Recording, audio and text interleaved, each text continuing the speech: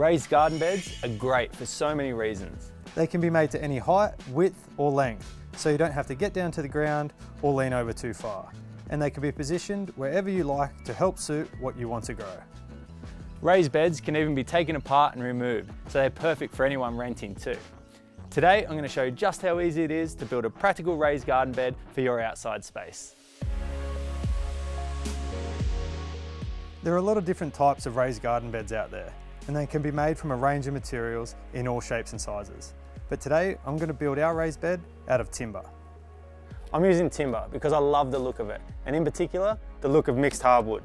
It's natural, it's organic, and it suits almost every garden. And it's the easiest to cut to the size and shape you're after.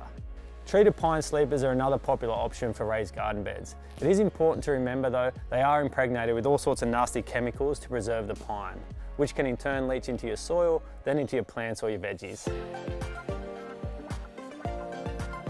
The tools I'll be using today are a drill, hex head, drill bits, extension lead, circular saw, tape measure, square, hammer, pencil, level, shovel, wheelbarrow and safety gear. The timber sleepers I have chosen are 2.4 meters long by 200 millimeters wide and 50 millimeters thick. And the supports are 2.1 meters long by 125 millimeters wide and 75 millimeters thick. These are standard sizes you can find in most hardware stores. Now you need to choose where in your garden you want your raised bed to go. To help you decide, first consider what you want to grow, such as veggies, herbs or flowers. Then look up how much sunlight, shade and shelter they will need. Once you've chosen a spot for your raised bed, I suggest building it in the same location or as close to as possible. The timber's already really heavy, and once you screw it all together, it can be really difficult to move. Now for the size. I've decided that 3 sleepers high is perfect for this area. This means it'll be around 600 mil off the ground, which is a really usable height. Next, measure out the width and length of the garden bed you want, and make sure you write down the sizes. Trust me, I've made plenty of mistakes by not doing this. Now it's time to start work. First, cut all your sleepers to size. If you don't have a saw or don't want to bother with the fuss, you can take your measurements to most hardware stores and they will cut the lengths for you. Grab your supports. These will go in each corner and in the middle of the long sides for extra strength. Because we are going to build 600 millimeters high, you'll need to cut your supports to 550 millimeters in length, which is 50 millimeters shorter than the overall height. This way, the soil will cover and hide them. Now all your timber is cut, mock up one level of the bed. It's unlikely that you're going to have perfectly level ground, so if any adjustments are needed, make sure you dig an edge into the soil rather than propping one up. This way, no soil will wash out of the bottom of your bed and it looks much better too. While you've got the shovel out, remove any grass or weeds from inside the bed. Next, put the supports in each corner, plus one in the centre of each long side. Mark the centre of the supports on each sleeper. Then mark a line for pre-drilling and repeat on all sleepers. We only need to pre-drill the sleepers, not the supports. Pre-drilling is really important, and the reason we do this is to stop the timber from splitting.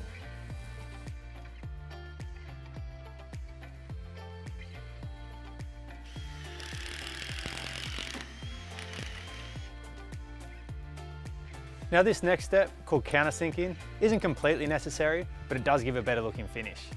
After all of your holes are pre-drilled, use a drill bit that is slightly bigger than the screw head and drill in around 5 to 10 millimeters.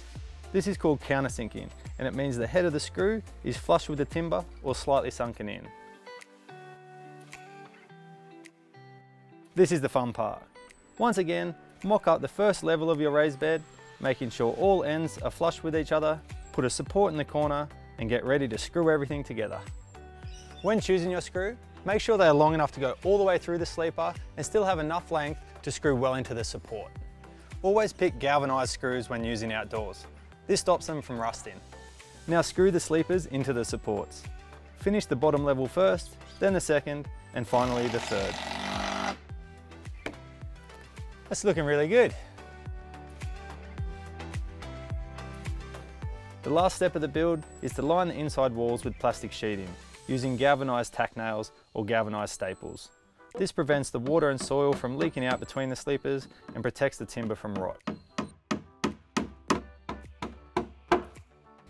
If you do decide to use treated pine, this is a great way to separate the soil from the chemicals in the sleepers. Before we fill the bed, I always like to turn over the soil at the base a little. This can help with drainage and even encourage more worms to come up and help out. Next up, we've got to fill the bed with soil.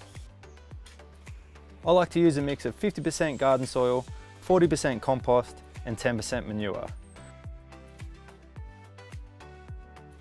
Then plan it out with whatever your heart desires. Don't forget to put down some mulch to help hold moisture and prevent weeds.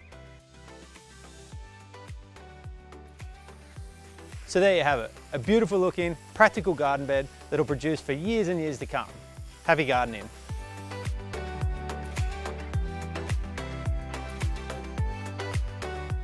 If you enjoy getting out in the garden and want some more tips, you can subscribe to our YouTube channel up here or go and watch another video just here.